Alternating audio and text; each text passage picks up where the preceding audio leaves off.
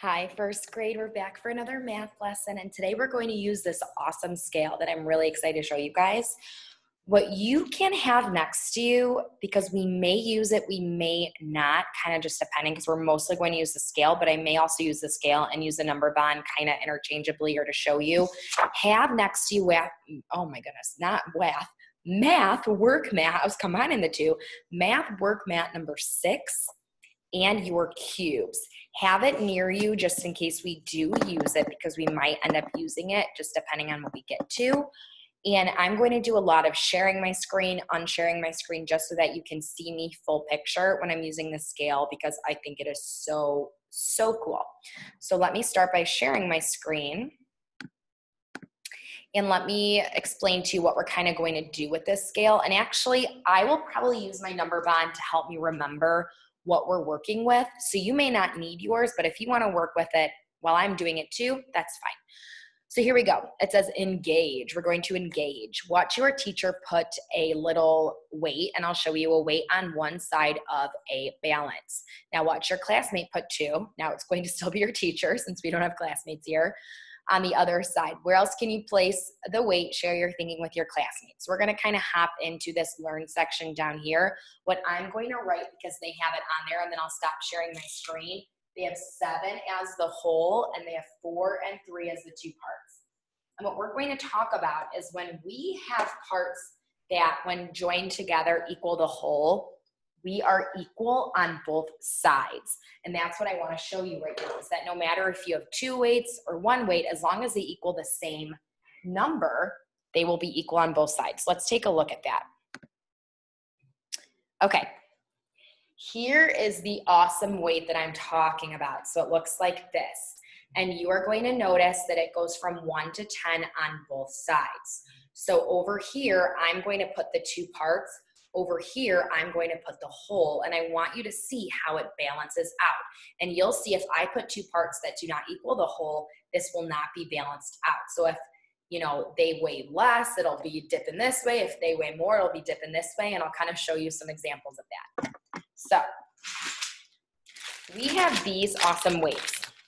The ones that have the dots on them, I'm going to make the parts. And then the one that does not have the dot on it is going to be our whole. So here we go. The example from our book had our whole as 7. So right now I'm going to start with that, put our whole as 7, and you'll see right away it's not even. It's dipping over this way because there's more weight over here than there is over here. We have 0 over here right now, and we have 7 over here. But then we see that our 2 parts are 4 and 3. I want you to watch what happens. I'm going to put 1 weight on the 4. It still is not evening out yet because there's only 4 on this side and 7 on this side. It's not even. But if I put it on the 3, watch what happens. Do you see how it starts evening out like this? Now, I will say one thing too. For me holding it in the camera, it's not on a flat surface. But you can see, like again, if I take this 4 off, watch what happens. It dips this way because 7 is a greater number than 3. So this is a heavier weight over here. But once I put this back on, it evens out because 4 and 3 make 7. So over here we have 7 with our 4 and 3. Over here we have 7 with just our 7s. You see that they equal out over here. Both sides are equal, which is why our scale is balanced. All right, let's go ahead and take these off right now. And I'm going to share my screen again so we can take a look at this next part that goes with it. Okay, for this next part down here, it says use the scale to make number bonds of 7. What other numbers make 7? Now, what you could do with me right now, if you want to go ahead and be hands-on and use your cubes and your math work mat number 6, use your number bond, is you can go ahead and put 7 cubes in your whole section of your number bond, because that's what we're going to work with right now. Then you can have 7 cubes just outside of it, because we will be working and putting them into our number bond, and I'll kind of show you. I'll do that over here too with my cubes. So I'll put 7 outside of here.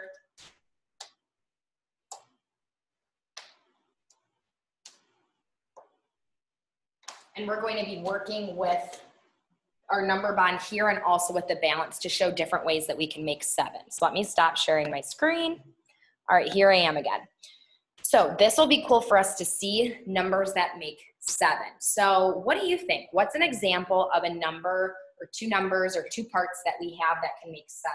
Remember, if we have 7 over here, we can go ahead and just break up our 7 over here and put them into our two-part sections. So how about we start with, and you can move this with me as we're doing it, we already did 4 and 3, so let's do something else. How about we do 2, and then we have 1, 2, 3, 4, 5. 2 and 5, let's do that.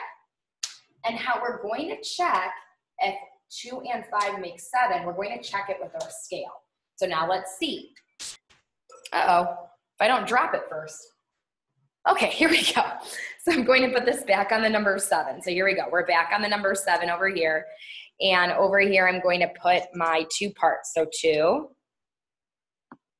and 5. And let's see what happens. Good. So you see how it balances out. It starts evening out. So that tells us right there that 2 and 5 make 7. Very good. Because if I were to take one off, you see it dips over to the 7 because 2 is a lesser number than 7. 7's a greater number than 2, right? And then if I put this back on my 5, we see it evens out. So good. 5 and 2 make 7. That would be an example of 2 parts that we can have in our number bond with our whole of 7.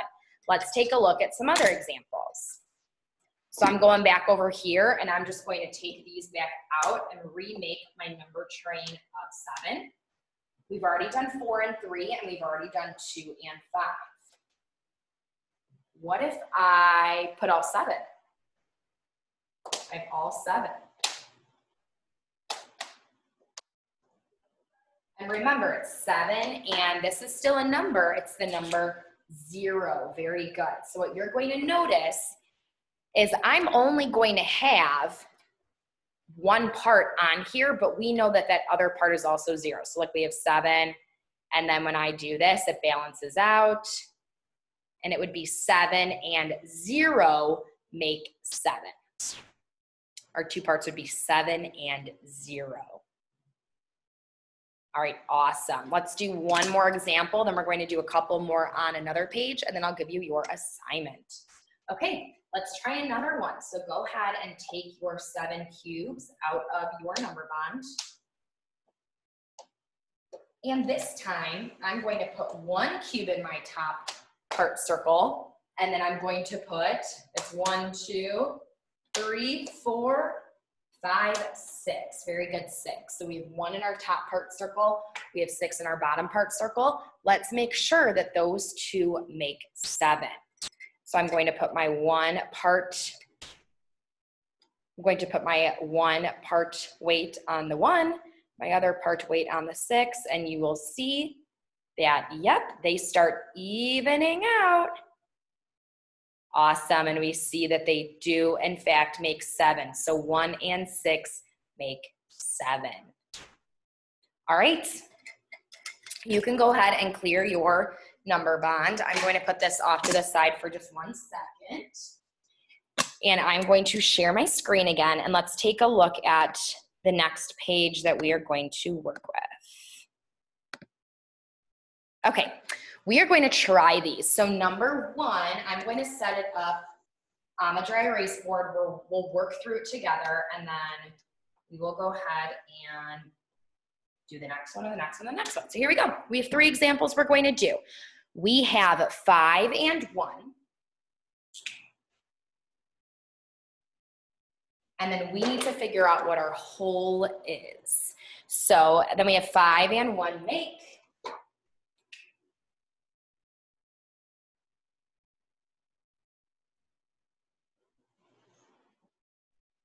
So here's what would be nice for us to do. Okay, for this one, I would say I have the number 5 written, I have the number 1 written, but maybe I'm also going to put 5 cubes in my part section up top and 1 cube in my part section down at the bottom. If you'd like to do that, go ahead and do that with me on your number bond. You don't have to write any numbers. Just put 5 cubes in your part section on the top and then 1 cube in the part section on the bottom. And then we're going to move them over to our whole section and see how many we have when we go ahead and join those two numbers. So let's move our 5 over. And this works out nicely because I still have my number 5 written over here. And then let's move our 1 over. And let's see, if we count these, we have 1, 2, 3, 4, 5, 6. Okay, so we see there's 6 there. Let's check our work. How we're going to check our work is we're going to check our work with our balance. So let's go ahead and start by putting our 2 parts. So we said that our part was 5, or our parts are 5 and 1. You'll see that now it's dipping this way because there's more weight over here than there is over here. And let's see, I'm going to put it over here. Let me switch hands really quick. I'm going to put it onto my 6, and we'll see that. Amazing, it balances out. Now here's something I want to show you. What if we didn't count right? What if we accidentally counted wrong and we thought that 7? We thought that 5 and 1 made 7. Let's see what happens. You will see that if I put it on the 7, it does not balance out. It dips all the way down to the 7 side because 7 is greater than 6. And we figured out that 5 and 1 actually make 6. So if I take this off again and I put it back on my 6, you'll see that it balances out because 5 and 1 make 6. All right, awesome. Let's do the next example that is on our page. So here we go. Let me share my screen again. Okay. Also, too, it says 5 and 1 make. I would write the number 6 on that line. So I just would write 5 and 1 make, and then I would write the number 6 on that line. Okay, let's take a look at the next one, and we'll get that set up. Okay, the next one says 4 and 2. So right now, while I'm getting this set up, if you want to put 4 cubes in your top part circle of your number bond and 2 cubes in your bottom part circle of your number bond, then I'm going to put 4 cubes over here and 2 cubes over here. All right, and I will stop sharing my screen. Okay, let's talk about this one. So you'll see we have 4 and 2. If we move our 4 cubes over here into our whole section, and we move our 2 cubes over here into our whole section, and then we count them together, we have 4, 5, 6. We'll see that we also got to a whole of 6, and let's double check it over here. So I'm going to start by putting my 2 parts that we knew that we had. So our 4 and our 2, and I apologize, I'm trying to do this backwards. So sometimes you'll see I drop things. It's hard for my hands to work. Okay. Oh, not here. Here we go. 4 and 2, and then we said we thought that the whole was 6. So let's see if we can confirm that. All right, what do you see? Is it balancing out? Yes, we see it's balancing out. So we can confirm that 4 and 2 make 6. Again, if I was saying, okay, well, I thought that 4 and 2 made 8. Let's see what happens. Boom, dips all the way that way because 4 and 2 do not make 8. 8 is a greater number than what 4 and 2 make when joined together. 4 and 2 make 6. Again, if I put it on the 6, we see right here, it balances out. So then on my line, I would write 4 and 2 make, and then I would write the number 6. Okay, let's do one more example, and then I will show you your assignment for today. So I'm going to share my screen again. And what I want you to do is go ahead and clear your number bond. And you are going to see that this one looks a little different.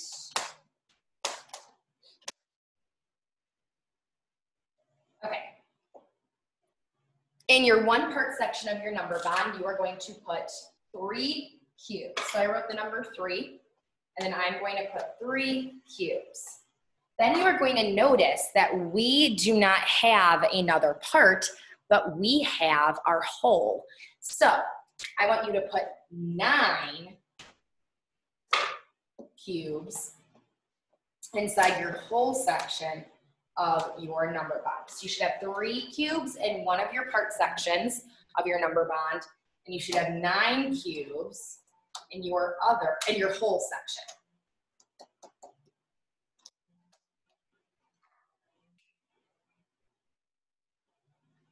Okay, and then what I want you to also do is put 9 cubes somewhere else outside of your whole and part section of your number bond so that we can work with them. So make a number train of 9 somewhere off of your number bond.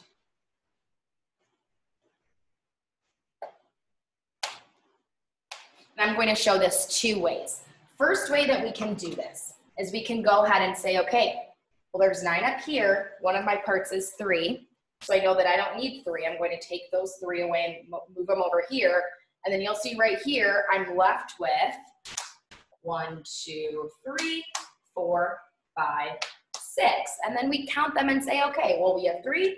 Let's count and see if it makes sense. So 3, 4, 5, 6, 7, 8, 9. Good, we confirmed that 3 and 6 also make 9. The other way that you can do it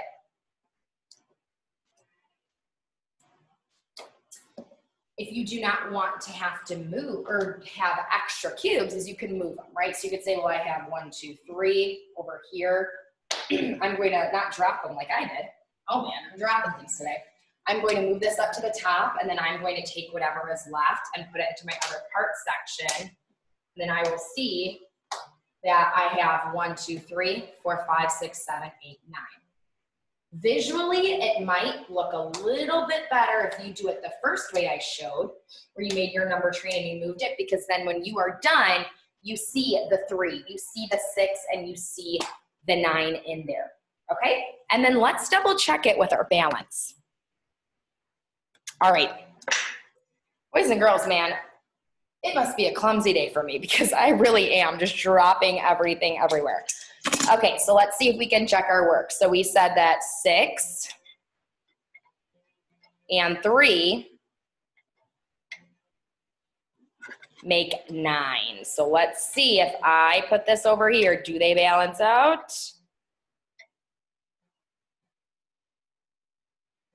Yes, in fact, they do balance out. So we can confirm that 6 and 3 make 9. So over here I have 3 and 6, or 6 and 3 make 9, and down here in the other part section of my number bond would be a 6.